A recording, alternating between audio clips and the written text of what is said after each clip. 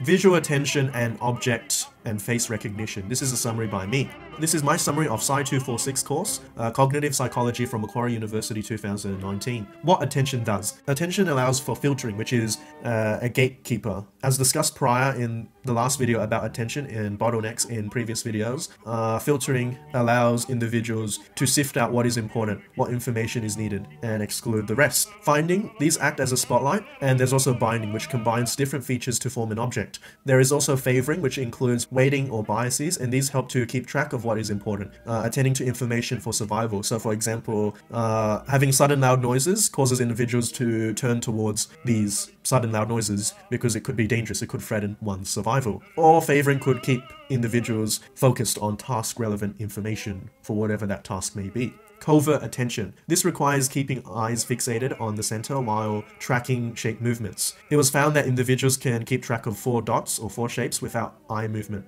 and that we can keep attending to those without eye movement, but it has to be within the limited 4.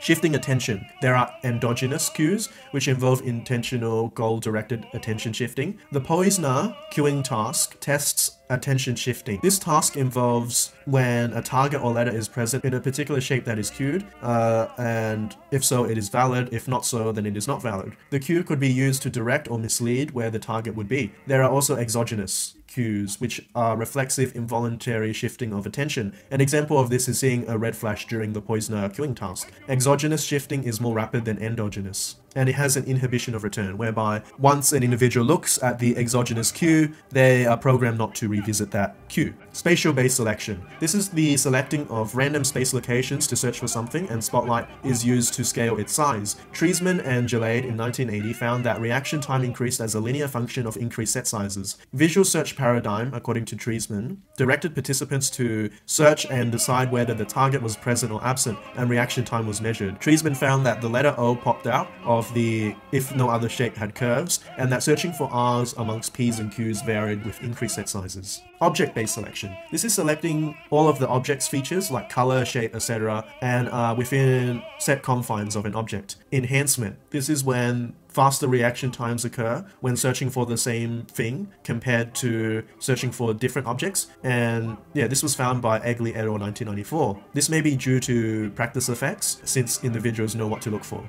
and as a result they become trained and very effective at searching for the object, just like finding Wally in Where's Wally, for example. Feature-based selection. Attention is paid to a specific feature alone. So for example, it could include color, orientation of the line, etc. Feature integration theory. This is defined as basic features processed in parallel by pre-attention. Basically, they are free-floating, and that attention is used to bind these things together to form an object. It predicts that attention failures lead to illusory conjunction. Illusory conjunction is defined as when features are associated with one object but become incorrectly associated with another. So they become very loosely associated, or in fact, two things don't combine together at all.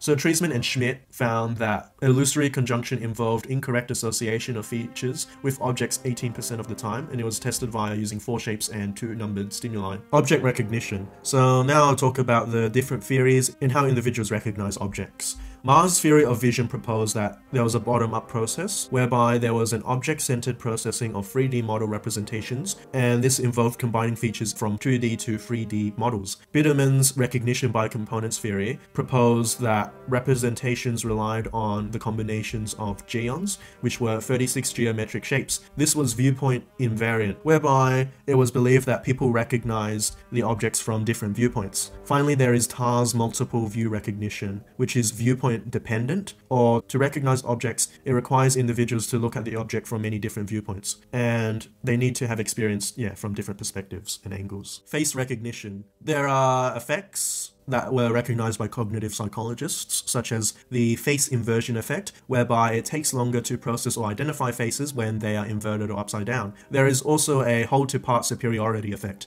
This includes the composite effect, when one half of the face is told to be focused at, as opposed to others, but these are holistically processed regardless, even though the faces are from 2 different people. There is also the part-whole effect, where the memory of the face part is more accurate when presented in the context of a whole face. So just trying to remember individuals' faces by individual objects like noses, eyes, mouths, etc. is not enough. Well, it's not as effective as remembering all of these objects combined in the context of a face. Prosopagnosia. From lesion studies, it was found that there are individuals who have prosopagnosia, whereby they cannot recognize faces, and they have to rely on other cues, like hairstyle, clothing, etc. Objects and face recognition in the brain. Specialization. There are neurosubstrates that are selective for the categorization of certain stimuli. So for example, the fusiform face area for faces. One must also consider in cognitive psychology domain specificity, which is the exclusive processing of single domains of stimuli. In reality, faces are processed as objects of expertise. Individuals who become experts of certain objects, like types of cars, birds, phones, etc., are all processed in the fusiform face area, FFA also. And